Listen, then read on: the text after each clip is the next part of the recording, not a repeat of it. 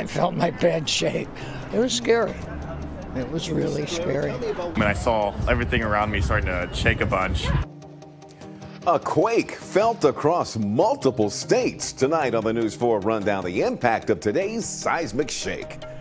Plus, campaign kickoff. Why Virginia Senator Tim Kaine is launching his re-election bid months before an opponent is even chosen.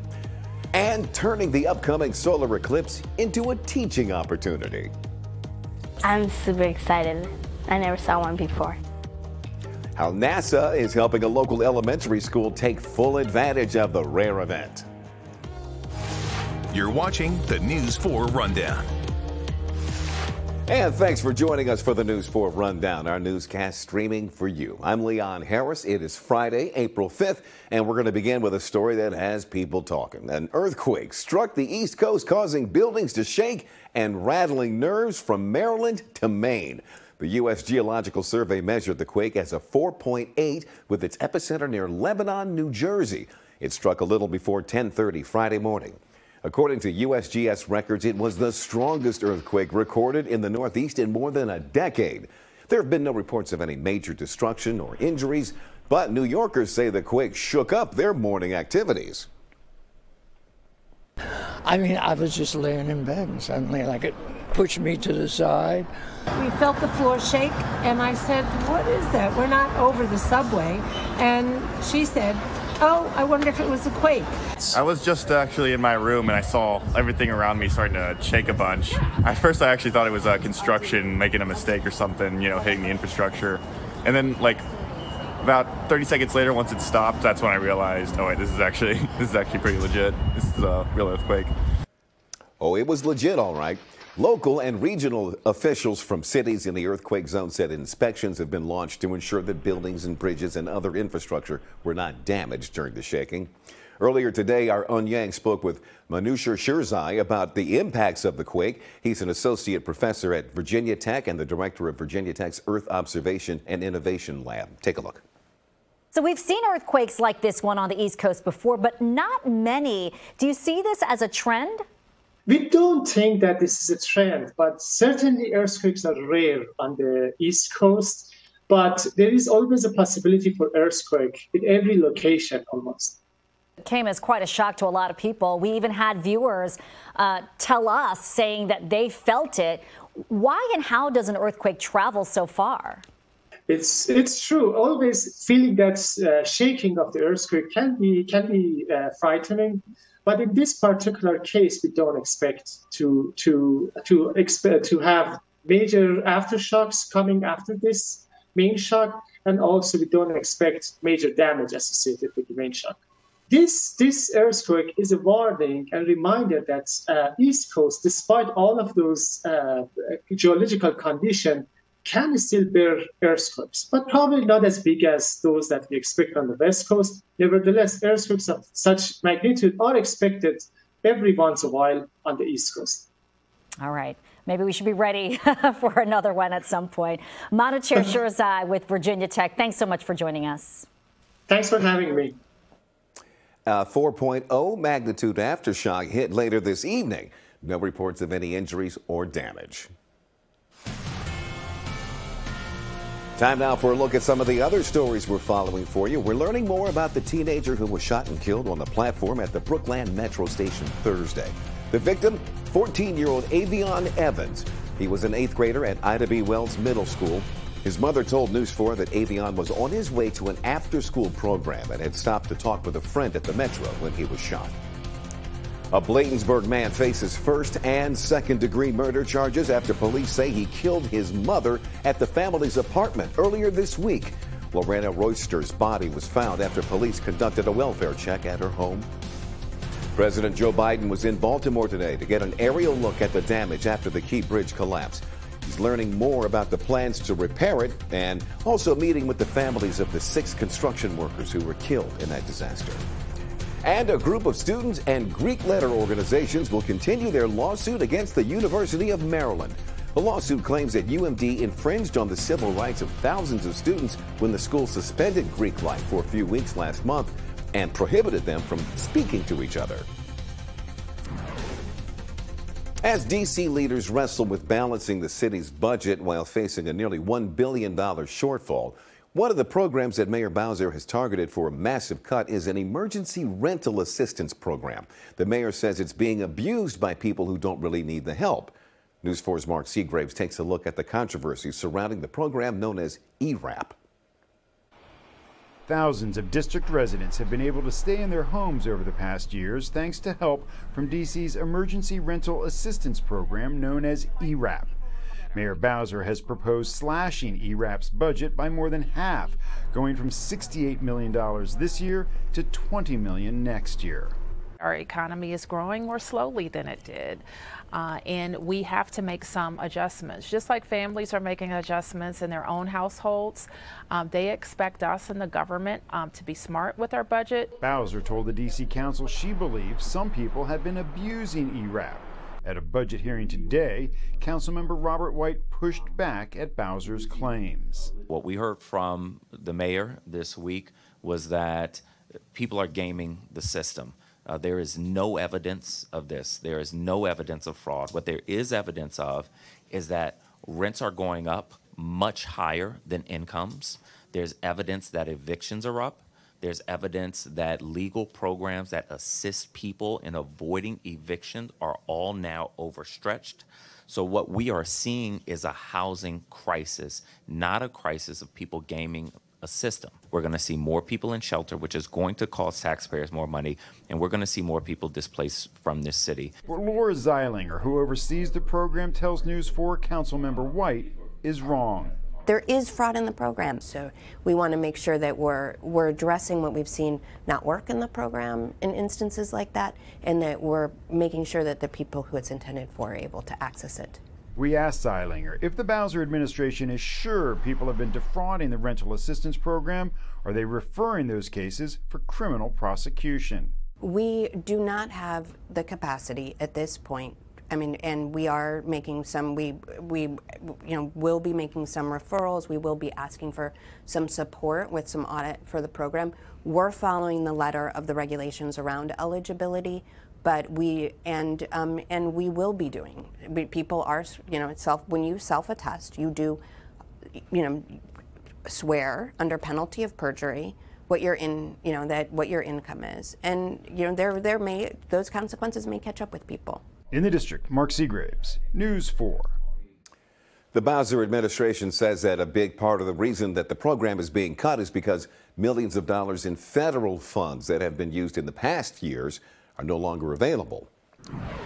D.C.'s first ever medical respite program solely for women is now open in Southeast. It's called Hope as a Home, and it serves women who don't have housing and need medical care but aren't sick enough to need a hospital stay.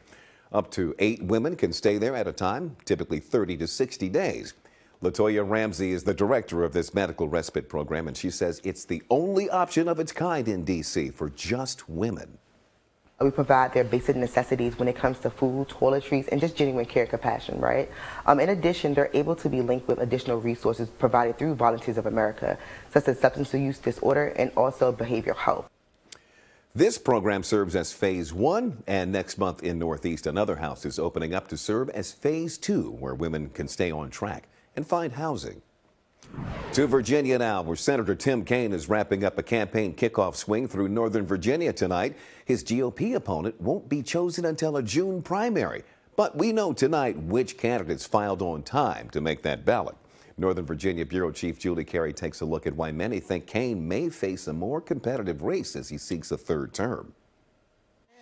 Hey guys, great to see you all. Senator Tim Kaine launching his re-election bid months before an opponent is even chosen.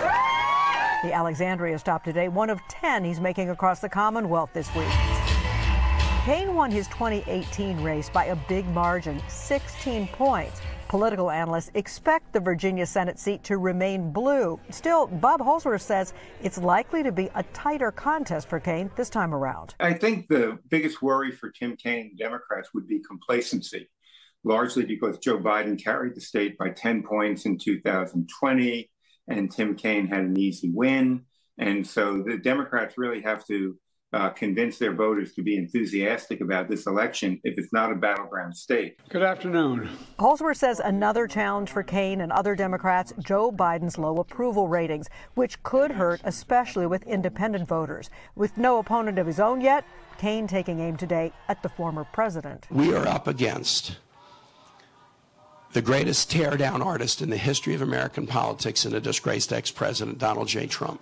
The GOP Senate field coming into sharper focus now. Of the 8 Republicans initially planning to seek the nomination, just 5 met yesterday's filing deadline. 4 of them from Northern Virginia. Perhaps the best known of the group so far, Hung Cao, who lost the 10th District congressional race in 2020. I think it's going to be very difficult for the Republicans to nominate a candidate who is going to be well known throughout the state and who's going to have the funding to actually run a very significant campaign here. Kaine's already raised more than $10 million. The best funded potential challenger, Hung Cao, raising $1.2 million.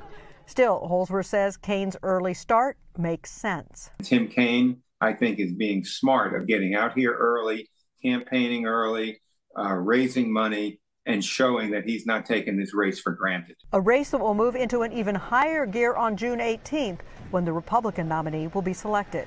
Reporting for News 4, I'm Julie Carey. There will also be key congressional primaries in June. Early voting begins May 3rd. Still to come on the News 4 Rundown. All right, we know everybody loves a good Taco Tuesday, right? They're delicious, though, any day of the week. Un Yang takes us inside a local establishment serving up tacos with a twist in today's food fair. Coming up, a lot of stores offer price matching, especially on big-ticket items. But have you ever read the fine print? You may save a few bucks, or you may wind up with a financial headache. What to look for before you buy to make sure you get the best deal. Next on News 4. Hey there, Tommy McFly here. We're always looking for ways to help you get your news on your time. Have you signed up for the new Forefront newsletter yet? Oh, you got to do it right now. Each read is a deep dive into one of the stories that will save you money, keep you safe, help you and your family. Trust me. Each of these stories from a News 4 reporter is going to be the thing that you're talking about with your friends on the weekend. And speaking of the weekend, my favorite newsletter, The Weekend Scene, obviously. The Scene team and I curate the best things to do around town. Restaurants, festivals, events, those funky, cool, only in DC things delivered to your inbox once a week. Signing up? It's free and easy. NBCWashington.com/newsletters, or you can scan the QR code. Enter your email address, check the newsletters you want to receive, and boop, you've got mail. One more way, NBC4 is working for you.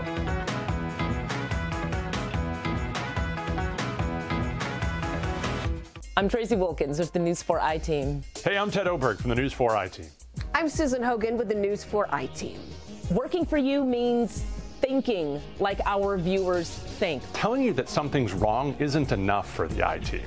Telling you how to fix it or how to get around those problems. We're a part of you. We are connected to you. Working for you means to me that I am able to be there for folks who have tried so hard to solve their own problems, and so often they can't on their own. We are the folks who have a platform that can tell your story in a way that you sometimes can't. When you're done spending some time with the I-Team, we've not only helped you understand what's going on in this town, but we've also helped you find solutions, find a way around the problems. I'm one of those investigative reporters who feels like an advocate for the people I have the opportunity to serve. That's what working for you is.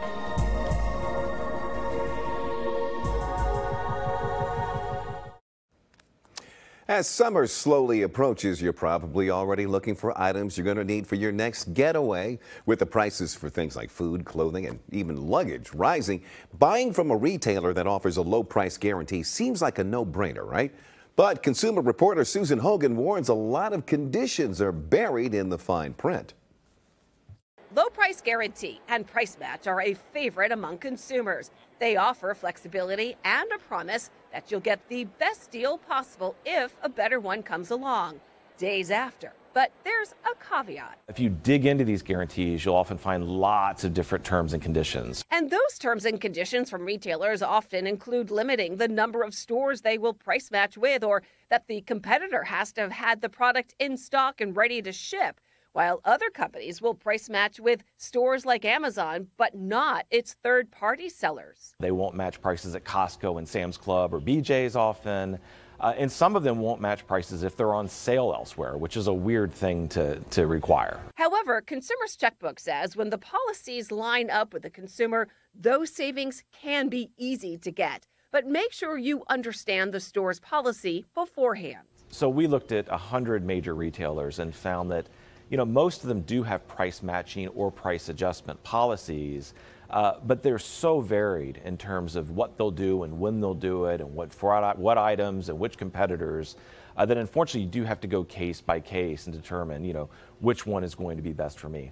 Now, another buying strategy consumers can use is buying from retailers with a generous return policy. And low price guarantees do work. The key, though, is to read the fine print and really understand that these policies are not the same across the board. Back to you. All right. Thank you, Susan. The Kennedy Center is hosting a hip-hop and series where performers will explore the genre's relationship to jazz music. This tribute pays homage to Duke Ellington's 125th birthday. Hip-hop legend DJ Jazzy Jeff says that jazz is hip-hop's older brother. And he said that hip-hop and jazz are joined at the hip. It was, from the trajectory of being disrespected as a music form, the improvisation of both of the genres, and then when we started going through records and sampling, the first thing that we started grabbing was a lot of our old, dad's jazz records to kind of be the backbone. It's a match made in heaven. You can check out Jazzy Jeff, Ravi Coltrane, and Rakim at the festival on April 19th. A local taqueria is gaining popularity and expanding even outside our area. Today, Taco Bamba opened up its 14th location in Fairfax Lakes, Virginia, and recently returned to D.C. Chef and owner Victor Albisu created unique menus for each location. Onyang has more in today's food fair. People have been buzzing about Victor Albisu's upcoming restaurant called Taco Bamba. Taco Bamba started in a DC pop-up, and here we are at City Ridge in a brand new location. How long has it been, and how do you feel now that you're come full circle? Oh, that's interesting. It's been 11 years since our first pop-up, since I wrote that first menu, and that menu then transferred over to Falls Church, and then I messed that one up a little bit too. It's been a while. It's been an amazing journey. It's been an amazing journey of growth. As far as feelings are concerned, I don't feel too much about it other than a lot of. I'm very impressed with the people around me and how we've been able to support and kind of coalesce around this idea that is Taco Bamba. It doesn't exist without everyone's contribution, without everyone's growth. We talk about team members that and how they've grown. That's the only way that we are here.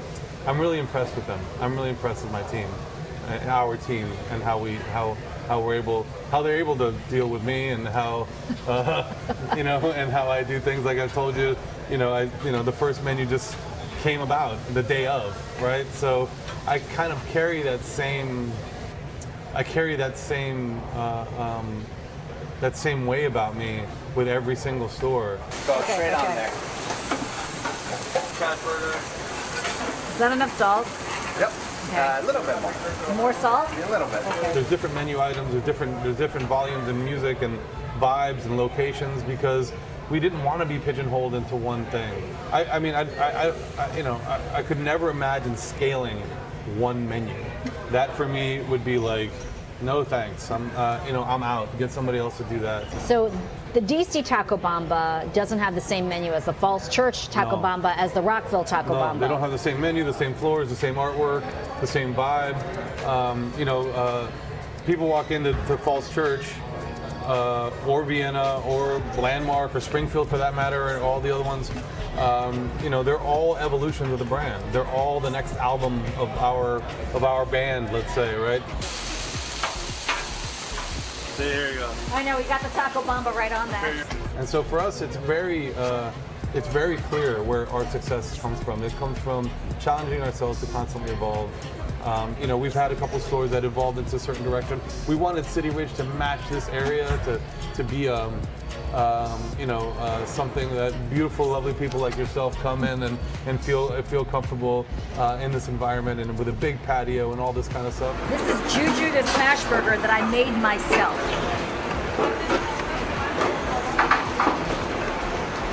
How'd you do? Did you do all right? That is great. It's delicious. Victor's on to a good thing. Taco Bamba is expanding quickly. It's doubled the number of locations in just 2 years.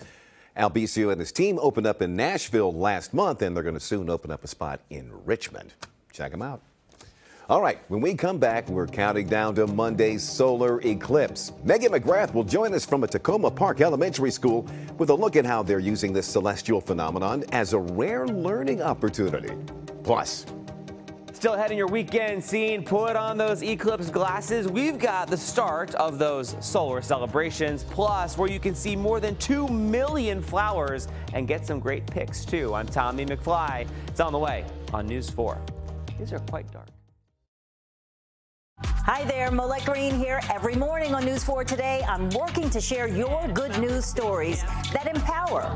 This is Random Acts of Kindness Day, doing something good for perfect strangers. That's what it's all about. Stories that strengthen. This is so very special, and they have something wonderful planned to honor healthcare heroes in the community. Stories that lift all of us up. We believe that everyone deserves to eat. Anytime someone purchases a pizza, we're donating one away.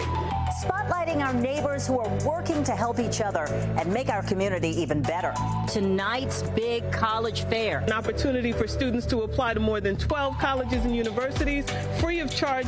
And I want to share your stories too. Tell me what's happening in the community by emailing this address. We would love to hear from you, and watch us every morning from 4 to 7 on News 4 Today. We're working for you.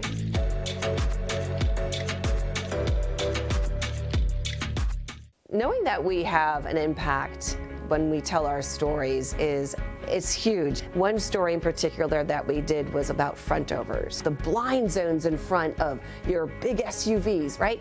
I'm a mom. I drive a big SUV, and I had no idea that there's a blind zone in front of my vehicle. Not just a couple of feet. We're talking upwards of 16 feet. And this story that we did when we actually lined up little kids with a mom behind the wheel. Do you see anything right now? Nope, I don't see anything. The blind zone, a startling 16 feet. Wow, that's a lot of kids. We had Senator Richard Blumenthal from Connecticut actually watch our story and was blown away and decided he was going to write legislation. And for me, knowing that we had a hand in legislation that maybe could save lives, gosh, you know, I'm speechless. The St. Mary's County Animal Shelter says it's pausing adoptions, and they won't be taking in any new animals unless it's an emergency case. This move comes after an outbreak of a contagious upper respiratory illness impacting several dogs at the facility. The shelter is still doing testing now to figure out exactly what type of illness that is. Shelter staff are quarantining animals with symptoms, and they're doing some extra cleaning to be safe. The shelter says it will only admit new animals on an emergency basis to manage and contain the outbreak there. If you are still trying to figure out your weekend plans, we have got you covered. It's going to be a good weekend to get outside, and Tommy McFly breaks it all down for you in The Scene.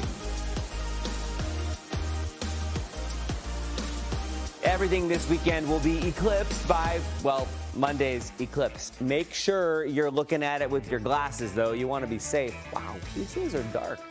If you want to get started early, Saturday, the Smithsonian's Air and Space Museum's got you covered. So we'll have all sorts of activities to help people understand about the eclipse. For instance, we'll have a simulator where you can see what the eclipse will look like from your own backyard anywhere in the U.S. worth coming to check out. It's absolutely worth coming to check out. That kicks off at 10 a.m. We've also got an entire eclipse roundup on the NBC Washington app. Monday afternoon, live continuous coverage. I'll be on the National Mall for the Smithsonian viewing party. But if you subscribed to the Weekend Scene newsletter, you would have seen that on Wednesday. Plus, the cherry blossom celebrations, those are continuing. The National Gallery of Art is celebrating spring this Saturday in D.C. Great for kids with story time, art activities, face painting, and performances. Petal Palooza in the Capitol Riverfront in Southeast D.C. Check that out. And there's also a cherry blossom tea party in DuPont Circle. While you couldn't pick the cherry blossoms, you can take home some tulips from Burnside Farms Festival of Spring. Just head to Nokesville, Virginia, and surround yourself by more than 2 million tulips and daffodils in bloom. Instagram opportunities out of this world.